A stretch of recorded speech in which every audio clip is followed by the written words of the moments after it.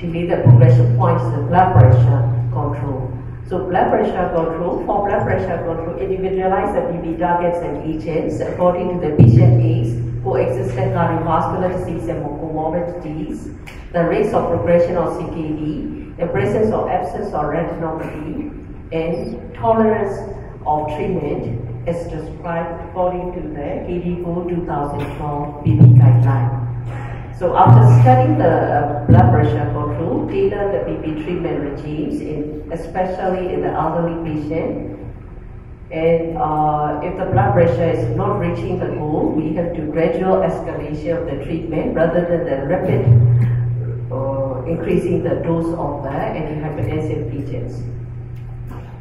So for the blood pressure and RAS interruption, both diabetic and non-diabetic adults with a chronic kidney disease, if they are urine albumin excretion less than 30 milligram per 24 hours, and that their office PP consistently above 40/90, we have to treat it with the PP lowering drugs, and then maintain that their blood pressure below 140/90 millimeter mercury.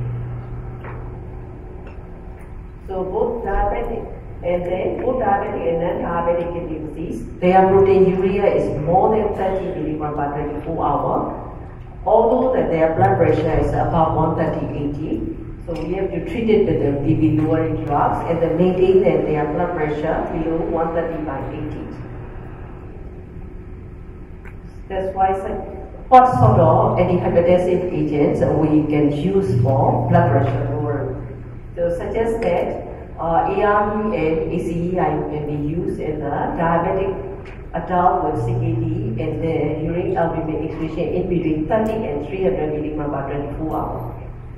And those two RAS blocker can be used in both diabetic as well as a non-diabetic CKD patient, and even their albuminuria is more than 300.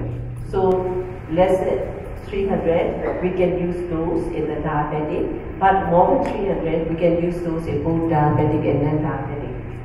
So the third, delay the progression points in CKD and PP. When the patient has a chronic kidney disease, because of the hyperparathyroidism, they will develop metabolic bone disease. Why the metabolic bone disease is important to correct and important to put one of the factors in the delay the progression. Because someone who has the metabolic bone disease, being the high hyperphosphatemia, they will develop the atherosclerosis. That atherosclerosis can cause CVD and CVD events, morbidity as well as mortality because of atherosclerosis. In the early stage of the CKD, CVD morbidity and mortality is an important cause of death. So that's why we have to correct the metabolic bone disease and keep their parameter of the calcium, phosphate, and parathyroid hormone in recommended range. In CKD and PP, what sort of intervention we can use? We can restrict the phosphate intake. And then, if we cannot restrict the phosphate intake and phosphate is persistently high, we can use a phosphate binding agent like the savilanma or lanthanum or calcium containing drugs. And then we can give a 1-alpha hydroxylate vitamin G and adjust the dose is adjusted to avoid the hypercalcemia. Sometimes we forget to check the calcium level after giving the dose treatment for a long time. They will have the hypercalcemia. That's why that's important to check either they have a hyperglycemia or not. And then we can use sildenafil as a calcium mimetic agent. And if cannot control the hyperparathyroidism, can do the parathyroidectomy. So another is acidosis. Metabolic acidosis is an important complication in the chronic kidney disease patient.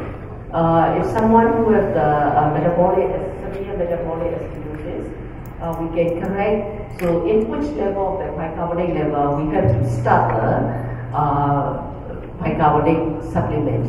So when the serum bicarbonate level less than 22 millimole per liter, we have to start with the oral bicarbonate agents.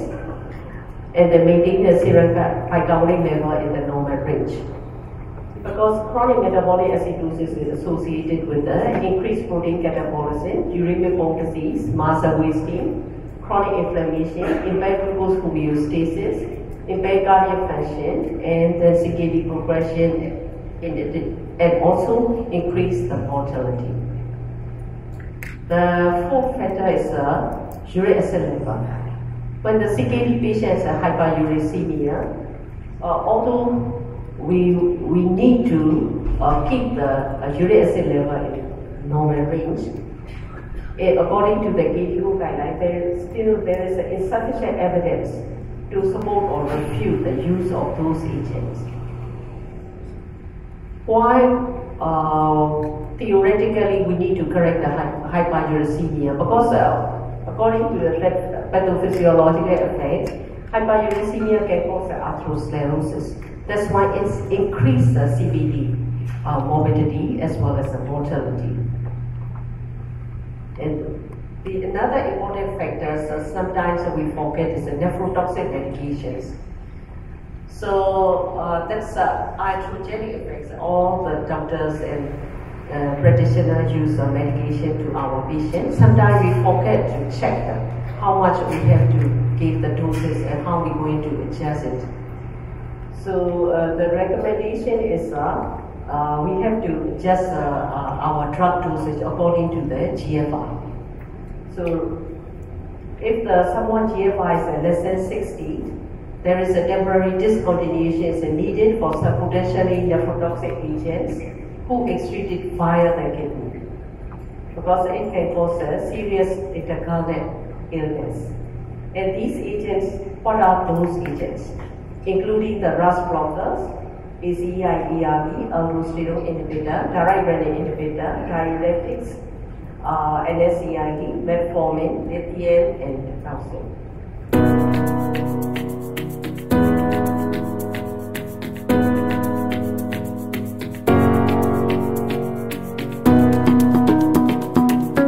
CFAM, caring for well-being.